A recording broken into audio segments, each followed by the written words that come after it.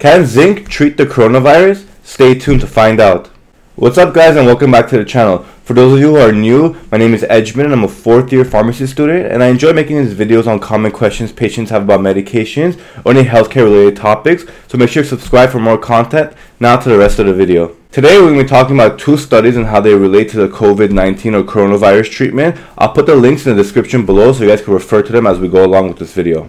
Based off this study, zinc has shown to stop viral replication of the coronavirus by inhibiting an enzyme called replicase. Replicase is an enzyme in which the coronavirus uses to make copies of itself. The study provided data showing how zinc was effective in inhibiting replicase in the coronavirus in vitro. In vitro meaning outside the human body, so in a test tube or a petri dish or anywhere outside the human body. That's what we refer to as in vitro. So since zinc is so effective in treating the coronavirus according to the study, why isn't it being used more often? It's relatively cheap, it's over the counter, and it has minimal side effects compared to other medications. The reason why zinc alone isn't being used to treat the coronavirus is because the study was done in vitro. In vivo, which means in the human body, there's a lot more factors to consider. And the main factor to consider in this case is that zinc is an ion, specifically a cation, meaning it has a positive charge and it has a positive 2 charge. The reason why I bring this up is that in biology, your cells are composed of a lipid bilayer. A lipid bilayer is a shell around your cells and it's non-polar, meaning it has no charge. So what coronavirus does is that it gets into your cells, and specifically in your cytoplasm, which is like the area inside your cell outside your nucleus. And in that area, it replicates itself with the enzyme replicase like we talked about. And so what the problem here lies is, how does zinc, which is a positively 2 charged molecule, get inside your cell because a non-charged lipid bilayer is preventing it from getting in.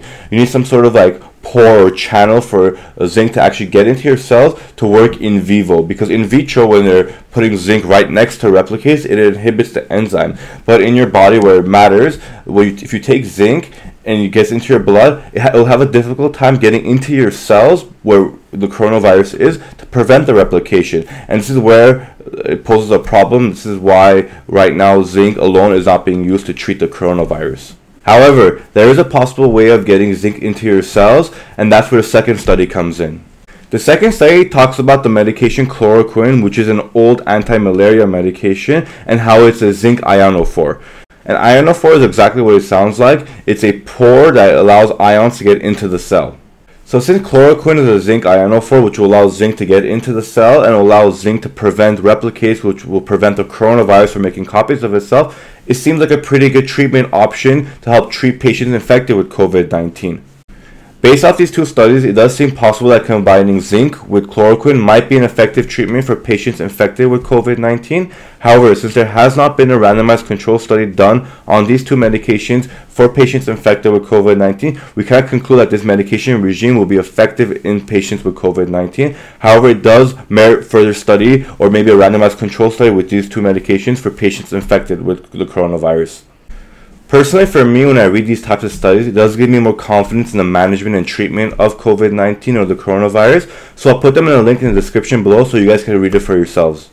I really hope you guys enjoyed watching my video and learned something new. If you guys did, please give me a big thumbs up, and if you guys haven't already, make sure to subscribe to my channel. We got a lot of subscribers in the past week, so let's keep this ball rolling. And as always, make sure to comment any questions, feedback you guys have for me. I always read the comments and always look forward to replying to them.